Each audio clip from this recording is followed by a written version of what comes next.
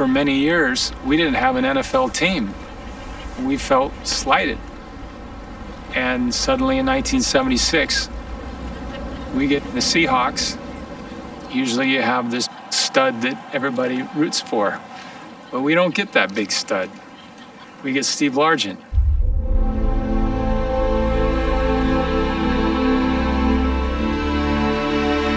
"5'9", 185-pound guy that doesn't fit the Goliath-size athlete that you're used to. We get David. He lays out and catches those passes like nobody I have ever seen. This runt played with such a fury. Steve will put that over his mantle right on the fireplace. He was our hero. A guy that broke every major receiving record.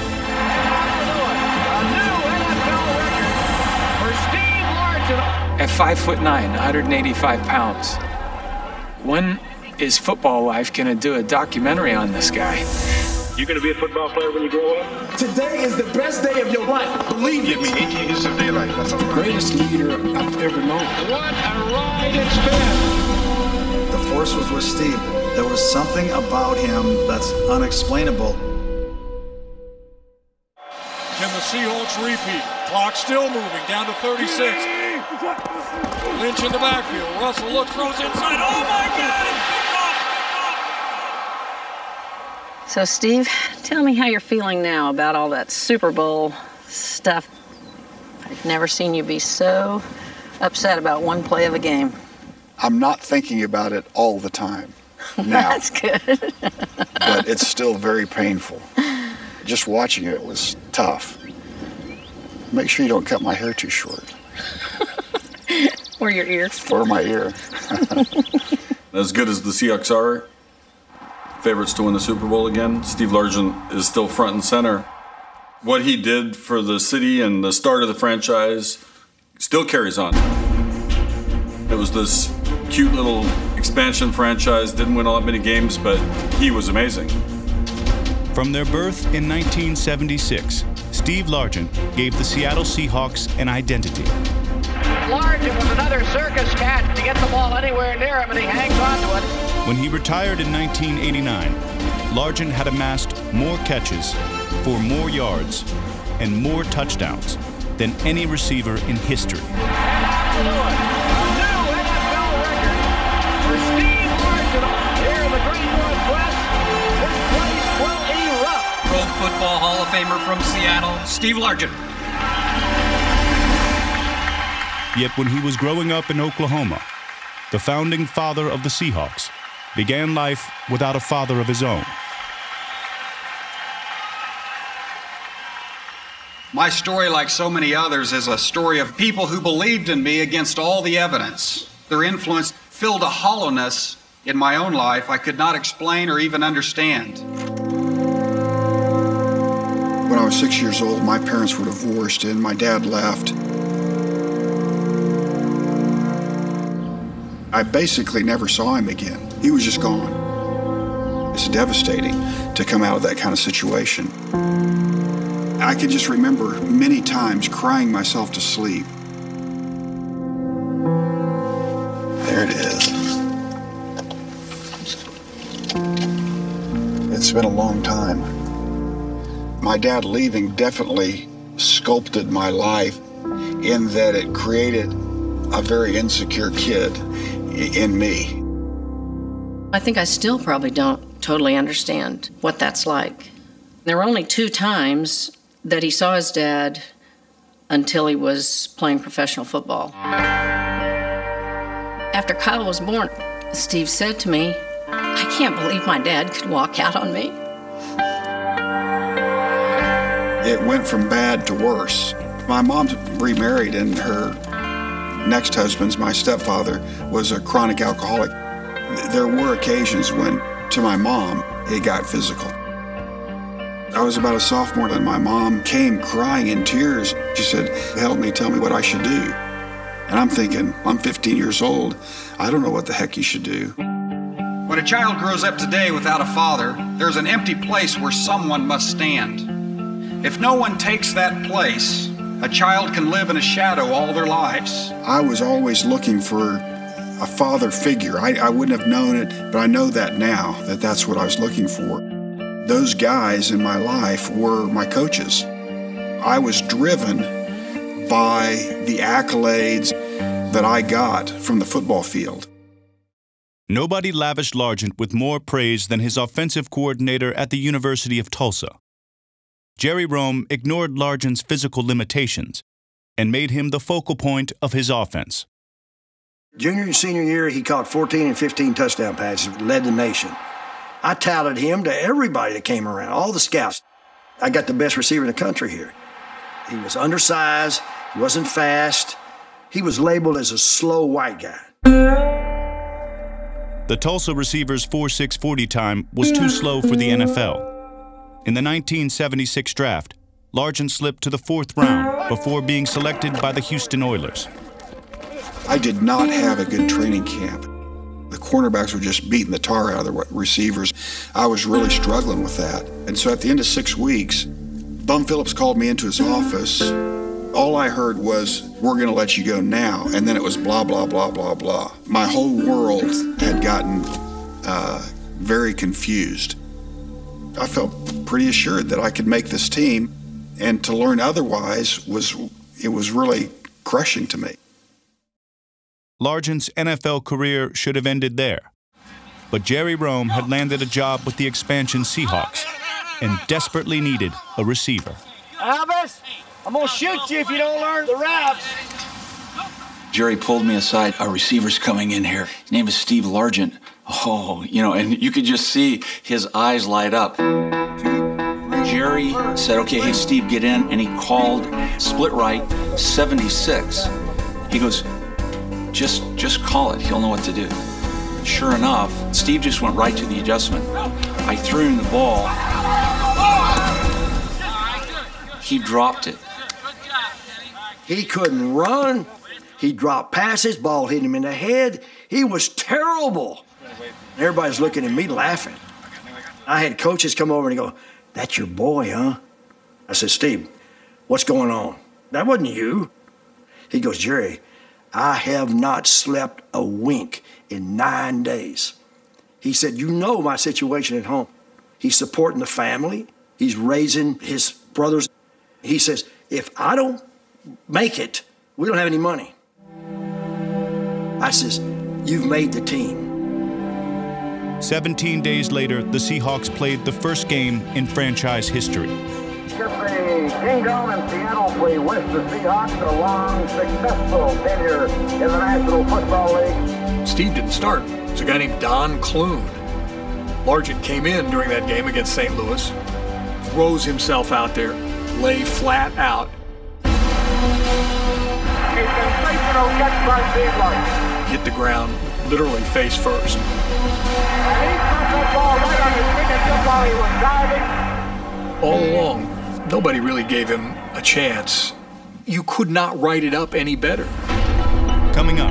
Zorn rolling back to pass, now lobs one deep for Largent. He makes the grab. To have us sing, he was kind of excited about it. Sings like a bird. He was thinking that he was going to be pretty good at this.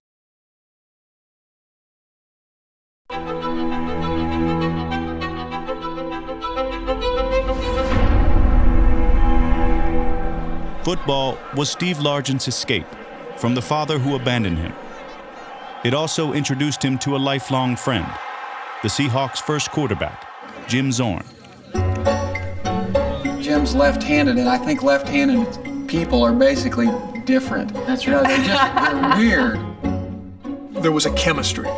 He and Jim just really formed a bond very quickly. Both Christians, both family guys. Jim used to make these sailboats in a bottle, and Steve, that bothered the heck out of him. "Why are you doing that and taking so much time doing that?" And they would have their little arguments like a married couple. Steve, he's just kind of in his own world. He's out there. Earth to Steve.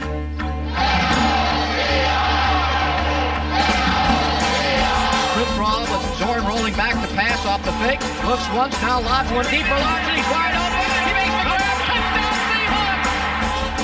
He's got an ability to adjust to the football that makes me look good.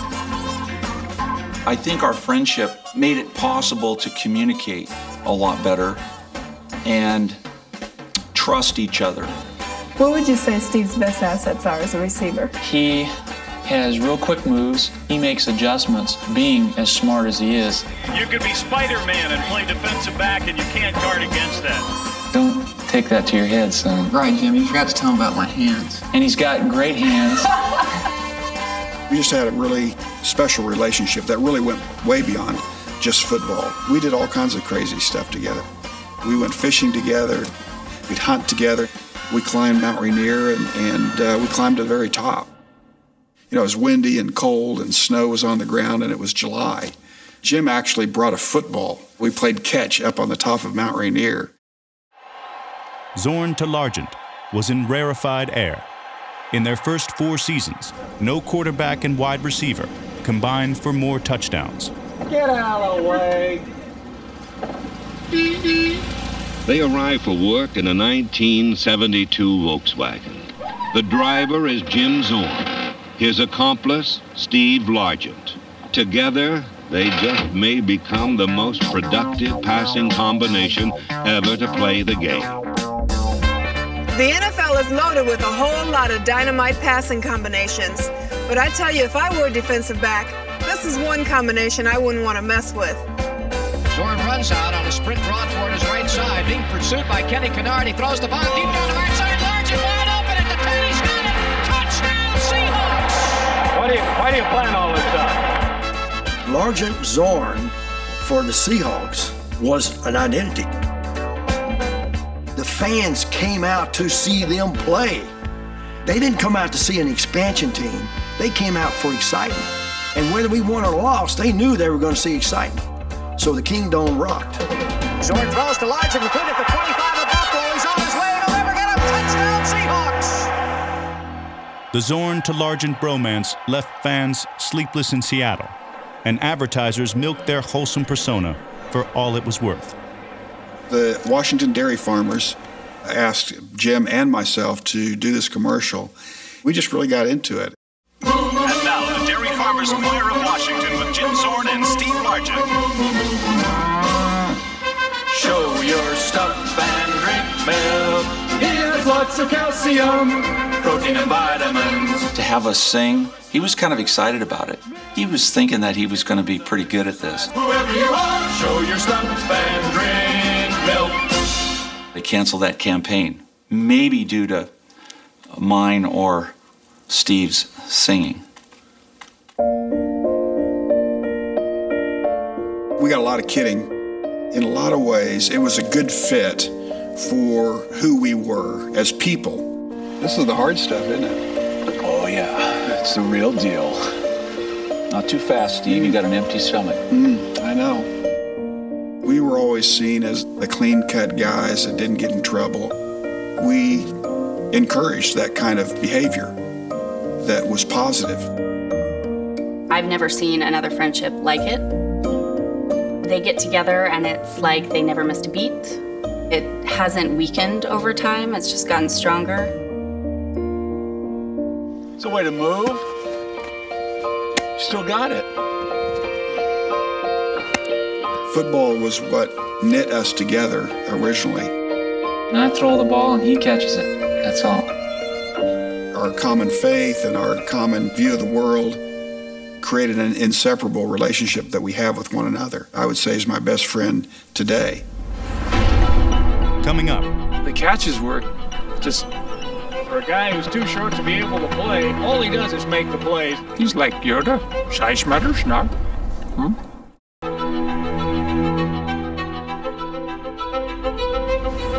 We had a Halloween party about 1,000 years ago.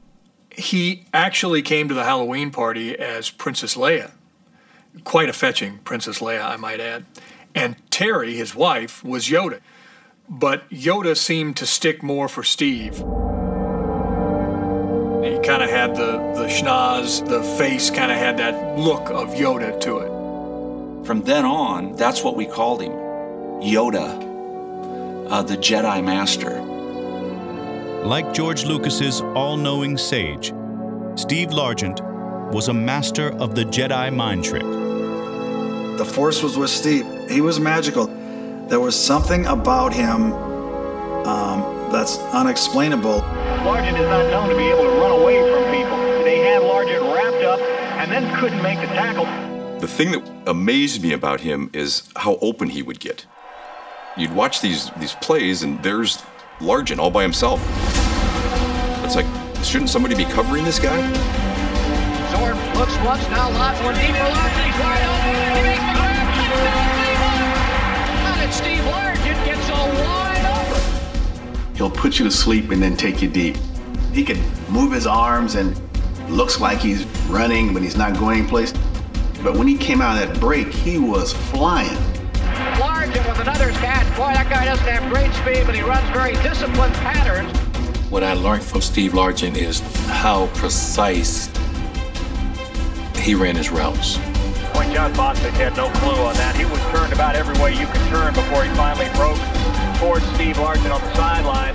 Didn't have blazing speed, but it was all about being able to get out of your cuts without taking too many steps and get that separation from the defensive back.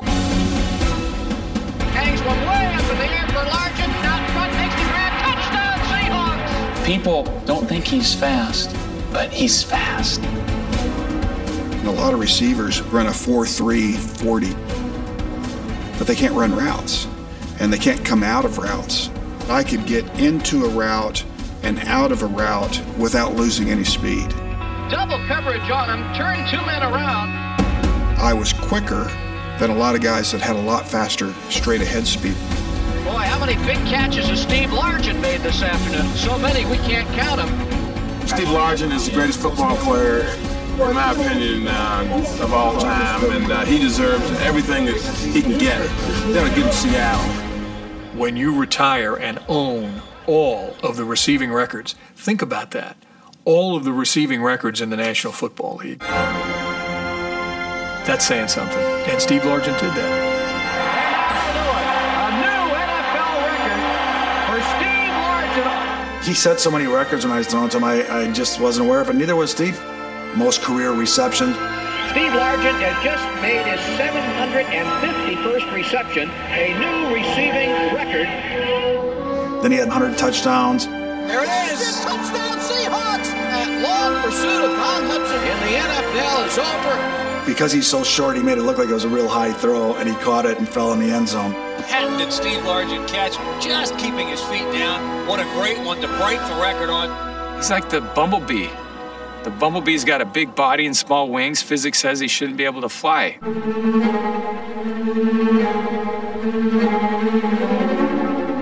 you put him in the NFL's computer, he fails.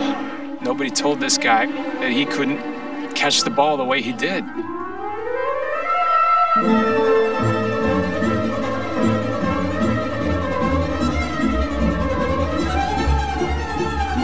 Taking nothing away from Odell Beckham, that was an amazing catch he made last season. Wow, what a catch by the rookie! Ridiculous! If Largent had worn the gloves they wear today, he would have caught with one finger. A lot of players depend on the Tactified gloves to keep the ball in their hands, so they don't really know how to catch.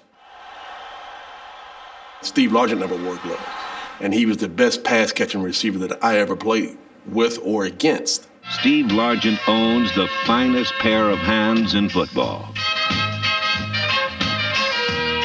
The secret to those hands was Yoda's power to channel the Force.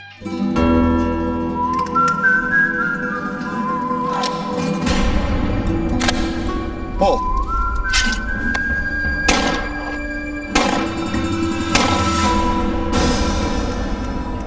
I had began doing trap and skeet shooting.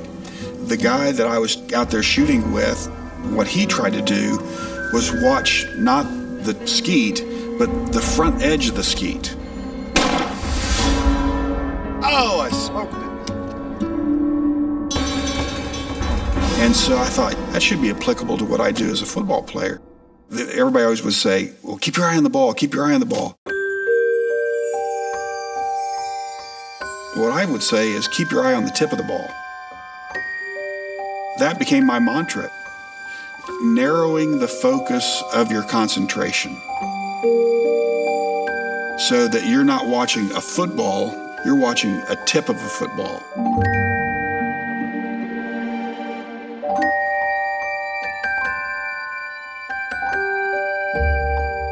It really was effective. It was immensely helpful. The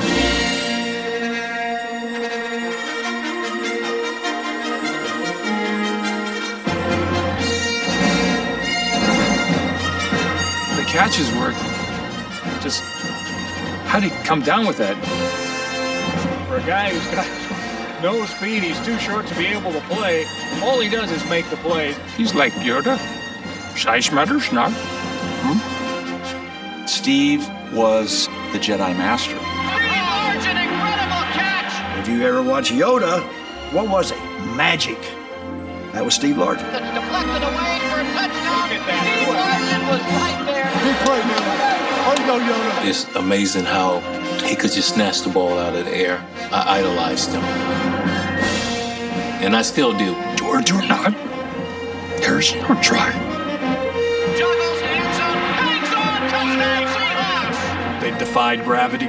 They defied all the laws of reason and physics. A sensational catch by Steve Largent. And he caught that ball right on his fingertip while he was diving. He's probably more Yoda than we think.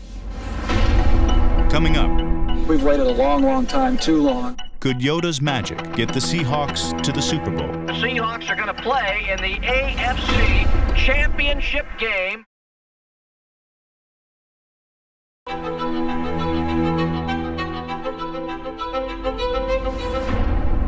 feel very strongly that the Seattle Seahawks exist for one reason, and that's to win.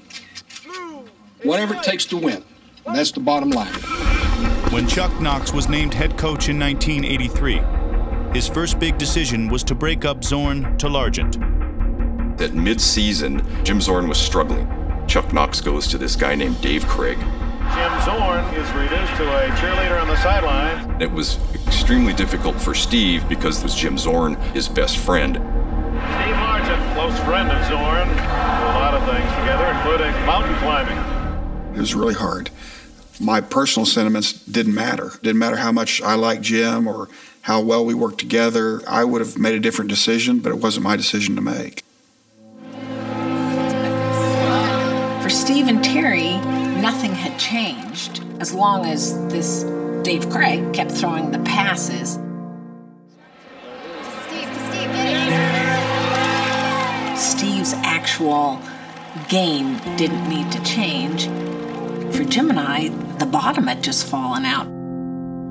It just didn't seem right. I was rooming with Steve. He still was playing. And now he had to be excited about these games with another QB.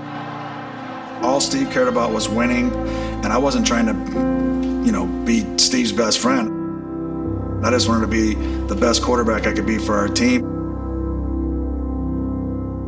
I just threw it and he caught it. When Dave Craig took over, something funny happened. The Seattle Seahawks started to win. We had a chance to enter the NFL playoffs for the first time ever. It was absolutely exhilarating. Craig, a play fake, back to pass, throwing deep on the right side. Largent's in front. Does he have any numbers? Touchdown, Seahawks! Great routes. Steve Largent has been running out routes all afternoon, setting up those defensive backs. We've waited a long, long time, too long, and our fans have too. I'm just elated for them. We didn't know what the heck we were doing, but it was a lot of fun. And this is indeed a great day for the city of Seattle. For the first time in their 8-year history, the Seattle Seahawks in the playoffs. In the wild card playoff, Yoda torched one of the finest corners in the game. Back to pass goes Craig. Boston in the end zone. Touchdown, Seahawks for Largent. Steve Largent beating Louis Wright on an inside move to the post. He turned Louis Wright around. You can pack your bags for Miami. The Seahawks are heading to the Southland. You really felt some of the things that the Seahawks feel today about being one of the elite teams. In Miami, Don Shula's Dolphins were 17.5-point favorites. It was the biggest game the Seahawks had ever played. And Steve Largent had the worst game of his career. 91 consecutive games, he's caught a pass. Today he has no catches. The Dolphins' killer bee defense under Don Shula had done a masterful job. Throws a deep pass down the left side for Largent, incomplete down the 5-yard line. You go back through the play-by-play, it's amazing the number of times that Craig went to Largent, ball batted down. Largent unable to get to pass. They're going to make sure Steve Largent does not catch a pass today. He goes 3 quarters without a catch. Largent still without a reception. The Seahawks led 17-13 with less than 5 minutes remaining. Craig tried Largent one more time.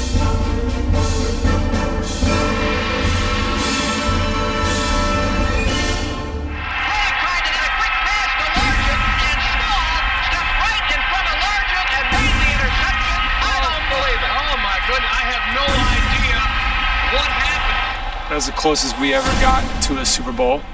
We're beating them all game, and they pull ahead of us. We have no chance to beat this team. Great players do great things when it matters the most, and he did. Seahawks trail the Dolphins 20-17.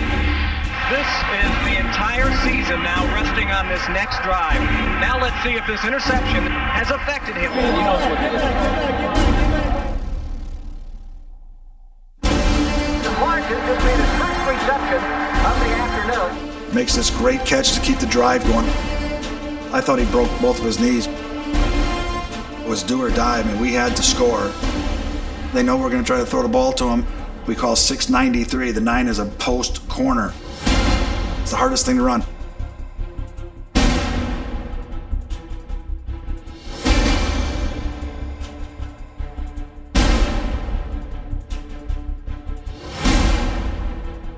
Craig drops back to pass.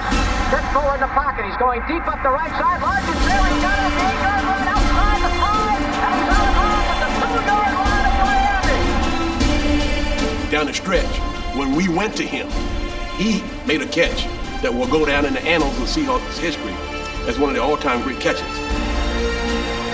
He beat double coverage. For 57 minutes, the Dolphins have been able to shut Largent down. Oh, that's a great batter. When Judson looked back at the quarterback, that's when Largent breaks. Look at that batter. One of the best routes he ever ran. A post corner against bracket coverage, it's hard to do. Craig looks over the defense, pitches to Warner. He takes off around the right side. He's at the 5. He's at the 1. Touchdown, Seahawks! The Seahawks are going to play in the AFC Championship game. Hard to believe. Did you ever think you'd hear yourself say that? It's exciting, definitely the biggest victory that I've ever been involved in, and I'm feeling real good right now. That was the closest Steve Largent ever came to a championship. It is disappointing. I would say it's the one thing in my career that is missing, that I never got to play the Super Bowl.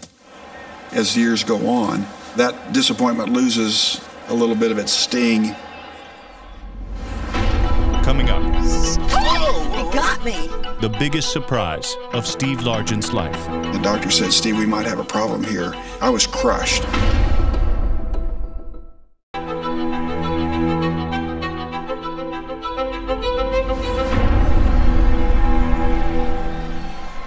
When I was 6 years old, my dad left. I basically never saw him again. I can just remember many times crying myself to sleep and saying to myself, when I have a family, it will never be like this. Have a good day. I give you a kiss too. Love you. I didn't know how to be a dad because I'd never done it before, and I'd never seen one. Terry, these guys need a coat. I'm sure I did it wrong a lot of times. Down. Freddie Brown. Oh, sorry. Sorry, Kelly. It was a challenge. You're okay. It's amazing that he can come from what he came from and become such a great father. Want me to pull your tooth out? He would throw all the other stuff away as long as he still got to be dad and have a relationship with us. He braids hair. He likes doing it, but I don't know that he's any good at it. There you go. Steve Largent was an all-pro dad. Then the birth of his fourth child threw him for a loss. That was probably one of the most difficult days of my life. We were in the same room and the same doctor and the same nurses as we'd had the previous 3 times. Kramer came out. The doctor said, "We have a little defect here." The hard part for me was really watching Steve kind of go off in the corner of a room and sob. I'd never heard of spina bifida, and now my son's born with spina bifida. Your mind just flashes forward. You start thinking about all the things you're not going to be able to do with your son because he's handicapped. I just turn inward. I don't want to hear about it. I don't want to talk about it. And I don't want anybody's help. Stay away from me. My dad wasn't just good at something, he was great at something. Pretty much everything he did, he succeeded at. Kramer humbled him. Get those bubbles. It brought him back down to earth and made him realize life isn't always easy. That transfer between, Lord, why did this happen to me, to, oh my gosh, Kramer is a great kid. Turning the focus off of how I feel about it and turning the focus on celebrating his life was really a result of Terry. This is an eating machine. We tend to judge people by how they look or by their athletic ability. People are valuable for a lot more things than beauty. On the field, Largent could still catch anything, no matter what the circumstances. After playing football for as long as I have, you learn to protect yourself, and it's almost like a gymnast where you know how to land on the turf. I wasn't expecting he would be hurt badly. When I would see him make a hard catch, I never even had a thought that he would come up hurt from that. It was a 12-yard post route in Denver. Dave Craig didn't look off the safety. Craig on a play fake to Warner, back to pass, drills one up the right side. It hit me right in the hands, and Mike Harden hit me right in the face with his forearm. And I was out before I hit the ground. Largent is down after taking that hard shot to the head by Harden. And boy, his head just snapped right back. Steve Largent took a mean lick. You don't lead a guy into the middle like that.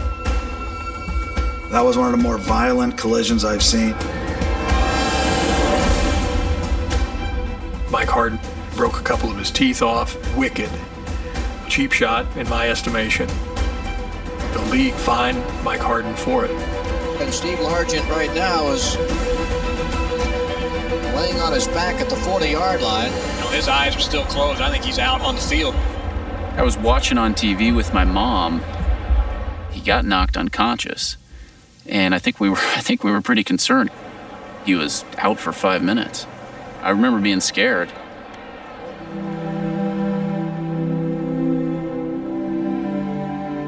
"14 weeks later, Largent faced Mike Harden again. Neither logic nor reason can explain what happened next. Craig looking in Blake's direction, throws it to him too long. It's picked up by Harden. Mike Harden intercepts a pass. You're watching this play. In comes this streak, and it's Steve Largent.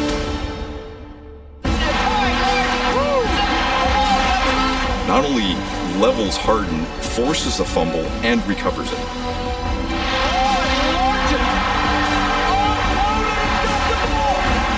You ever seen a movie and everything kind of fast forwards to that moment, and then all of a sudden it's in slow motion? They think he's a little guy, but boy, does he pack a pop. I never seen Steve get up and talk smack to somebody, but he did that one. Paybacks are heck in this business.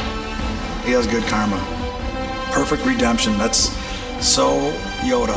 Steve will want to put that over his mantle, right on the fireplace. That's better than any touchdown catch he's ever made. That was the play, I would say, is my favorite play of my NFL career. A tackle not a catch. Too slow, too short, too small. Nothing kept Steve Largent down, and he never allowed his son to give up. It wasn't, oh, Kramer, you know, we feel so bad for you. Nobody would help him into the car. Nobody would care that he was slower and couldn't feel the bottom of his feet. Are you going to walk? The first day he came into our lives, I was crying, and they were, tears of bitterness. Now, when he learns to do something that people said he might not be able to do, the tears are joy. Okay, Kramer, who do you think would be the first one to catch a fish? Me. You? Yeah. But why do you think you are? Because I have a crankbait. His dad, he was an alcoholic and he was abusive. That was one of the things that fueled my dad to be who he is today. I don't think he ever viewed himself as a kid with a handicap. He's always viewed himself as a doer, as a guy that, there's no holds barred. Dad, I got a giant. Whoa! He's a monster. Largent's football career was coming to an end, but Yoda was destined to compete in another arena. I think he could have been president of the United States. He came in with every card you could play.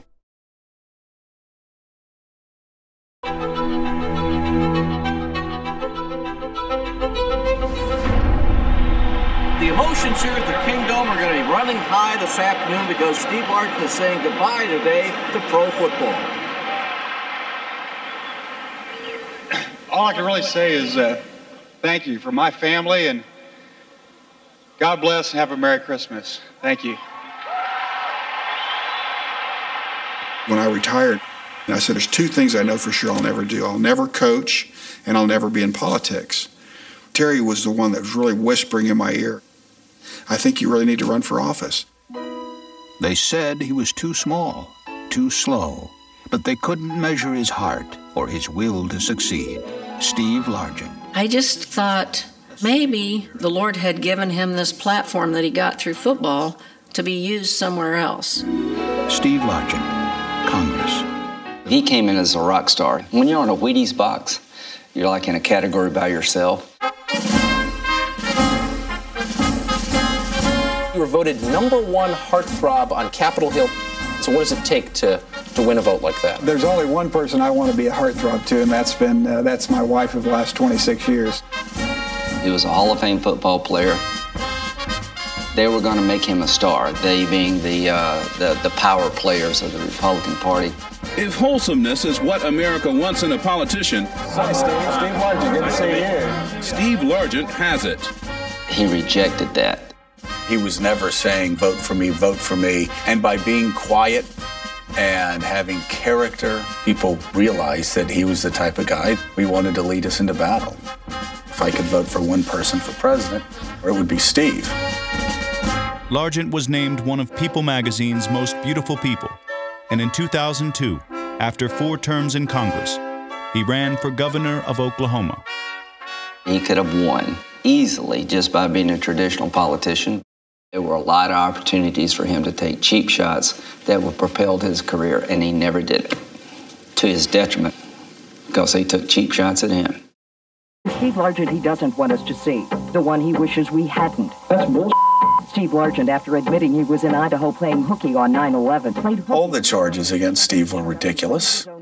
Nobody ever questioned Steve's patriotism. It was really below the belt.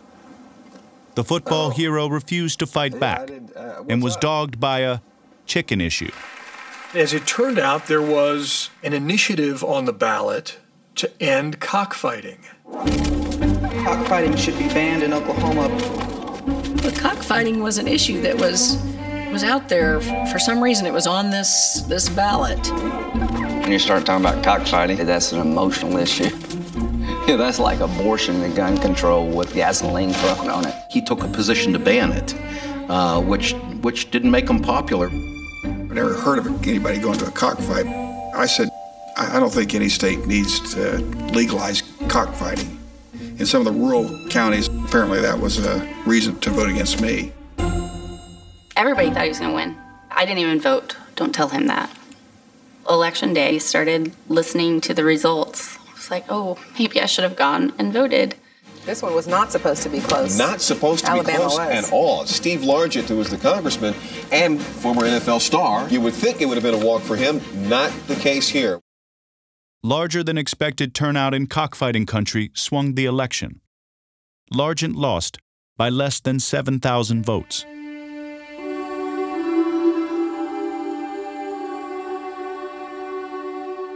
I think my dad was hurt pretty bad by that loss. It was just something that he was positive the Lord was telling him he was supposed to do. When he was told no by Oklahoma, it really affected his pride. He said he always thought that God had wanted him to be the next governor of the state of Oklahoma. And he came to realize that God had only wanted him to run for governor of the state of Oklahoma. I went through a panoply of emotions from being angry, disappointed, frustrated, hurt, crying. I cried all the way from driving from Oklahoma City back to Tulsa. I hadn't felt that sad about a result since I'd been cut by the Houston Oilers. Terry and I said this to each other a million times. For us, it was better not to win, because now we don't have the pressure of having a high-stakes job, being very visible all of the time. We went to being nobody again. Ow! Now, The simple message about Steve Largent's life is that a good guy can finish first. All along, nobody really gave him a chance to be a great football player or to accomplish things in life. But Steve Largent knew that he could.